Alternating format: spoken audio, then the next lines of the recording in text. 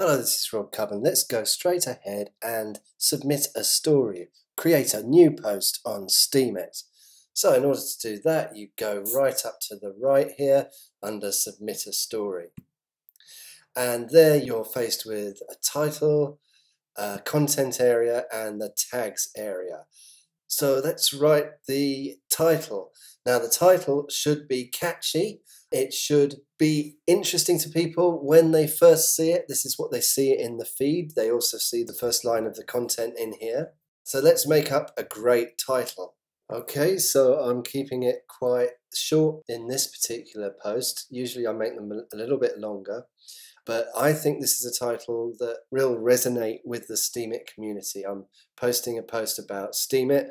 I'll talk in another video about the subjects of other posts. You don't have to post about Steemit, but it just so happens that posts about Steemit do particularly well on Steemit. You'll be surprised to hear. So one thing you'll see up here is the editor. Now if you click on that, it will give you an editor with a normal line of icons that you will recognize from your average text editors online or word processing packages, and it's great. However, there is one downfall about this editor, and that is the image. You cannot upload an image with this editor at the moment, which is a great shame. So what I tend to do is use Markdown. And I will be explaining a little bit more about Markdown as we go along and in another video, because it does seem to be the best way, because you can then select images here. I'm going to select one here. And if you wait a bit, then the Markdown will appear here in markup format, but the actual post, the image here, will display beneath the post. So we can put in text above here, and then you can easily see the text here and the image beneath it. I just fleshed out the post there. I've added a few more paragraphs. It's a lot longer, but there's still loads more to do and loads more to tell you. There are links to the Markdown cheat sheet in Steemit, but if you just Google Markdown cheat sheet, you will see the basics of Markdown. You'll see this double hash and then a space before headings that I use. You'll also see the asterisks for italics, doubles for bolds. Let's have a look at them here. Here is a title, 2 hashes followed by a space. There it is there. Same for that number 2 there. If you want to mention a Steemian on Steemit, just mention their handle with the @ before it, and then that will convert to a link and go to, if you click on it, their home page where you can see their posts. So links, let's show you links. Here we have one here. The anchor text of the link is in square brackets, and then straight away open normal brackets, and there you paste the link in, close the normal brackets. I'm going to do this again just to show you what I mean. So square brackets around the anchor text, and then we do normal brackets and paste in the link, which is going to be that one. So that's giphy.com. I'm talking about animated GIFs there. You can get them from giphy.com and just copy the link and paste that in, and your animated GIFs will work.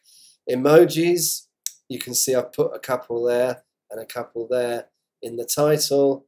You just get the emoji from emojipedia.org, copy it and paste it up into the title.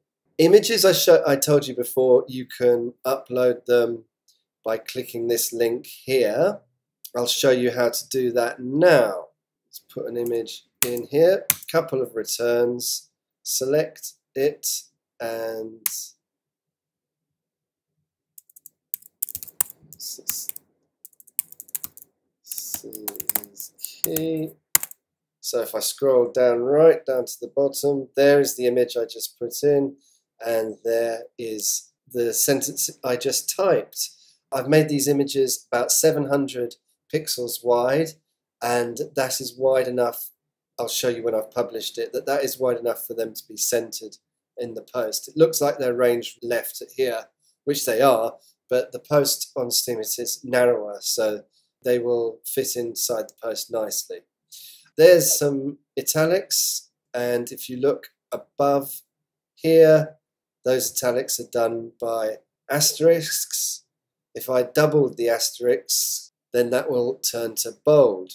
There. So I'm just going to add some more text at the bottom and another image. There's the text that I always add, and an image I always add, asking people to follow me. Then there are 5 keywords or tags separated by spaces. You're only allowed 5. You can use 1 or 5. Probably best to use all 5. And the first one is going to be the category that the post will end up in. So if I look at another Steemian's page, you'll see that after every post there's one main category. That is the first tag that we put in. And in order to see tags, you can see tags and topics here. These are the most popular, and then if you show more topics, then you'll see all of the tags, and you'll see which ones are popular by the numbers of posts and the payouts in Steam-backed dollars. One more thing to say before we published is here you can check this to upvote your own post. I would always have that checked. The rewards are always at 50-50. That's 50 Steam power and 50 Steam-backed dollars. However, I'm going to power up 100%, which means I want all the proceeds, all the money I make from this post, hopefully that's a lot, to go back into my Steam power. And I will explain the difference between Steam, Steam power and Steam-backed dollars in another video. You can also decline payout from your post, presumably if you're so rich you don't need any money and you want money to stay with the community. But I'm going to go for power up 100 at the moment. I would advise you to do either that or the 50-50 power up. So that's it. So we're going to post. Boom. There we go. You can already see I've made 3 cents on the post. That's because of my vote, upvote, which is currently worth 3 cents. I've got 1 upvote and no responses yet, no comments on it, of course, because it was only posted 24 seconds ago. And there is me, and there is the main category or tag that I posted it in.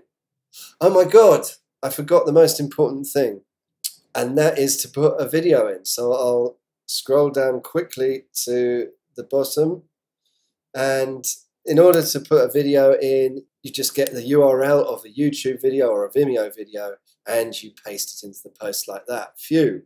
Another thing to tell you is that the first image in the post, whether it's a video or a proper image, will be used as the thumbnail image on the home page. So I'll refresh that, it'll probably disappear. It's disappeared because other posts have come in.